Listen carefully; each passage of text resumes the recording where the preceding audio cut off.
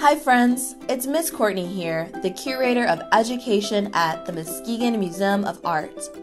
And in light of our new exhibition, The Art of the People, Contemporary Anishinaabe Artist, we are going to be talking about tradition. But before we get started, let's define or explain what the word tradition means. A tradition is something that has been handed down from generation to generation. It can be something that a lot of people do, like putting up a Christmas tree, for example. Or it can be something that is more specific to your cultural ethnicity, like having a quinceañera, a bar mitzvah, or participating in a Juneteenth parade.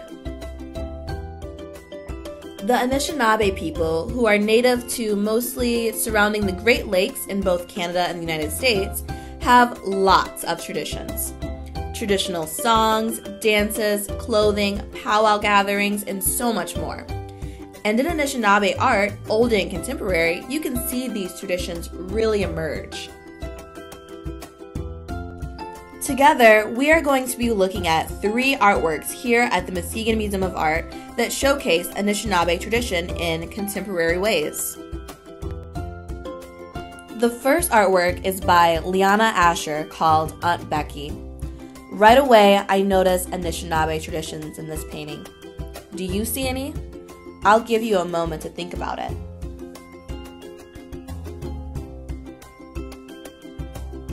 If you notice the feathers and flat beadwork barrettes in her hair, brightly embellished clothing, and green ribbon tied around her braids, then you notice the Anishinaabe traditions present.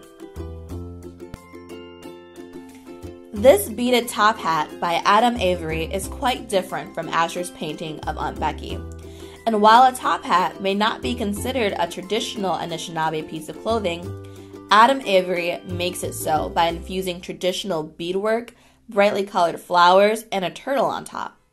The turtle is especially important in Native traditions because it symbolizes wisdom, health, protection, and longevity. The final piece of art we'll look at is by Jonathan Thunder and is called Quarantine at Grandma's House.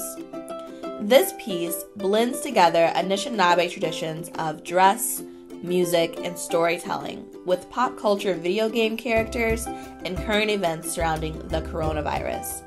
It is a very contemporary piece, and there's a lot to notice. Take a moment to look at all of the details in Thunder's painting.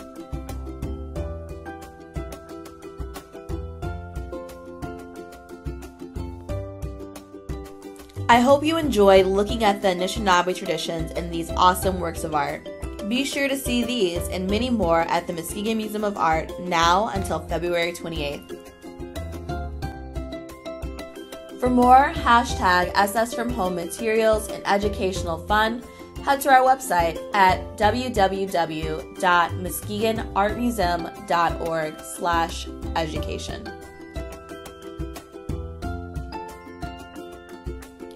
This e-program was made possible by the generosity of Art Bridges and Howmet Aerospace. Thank you.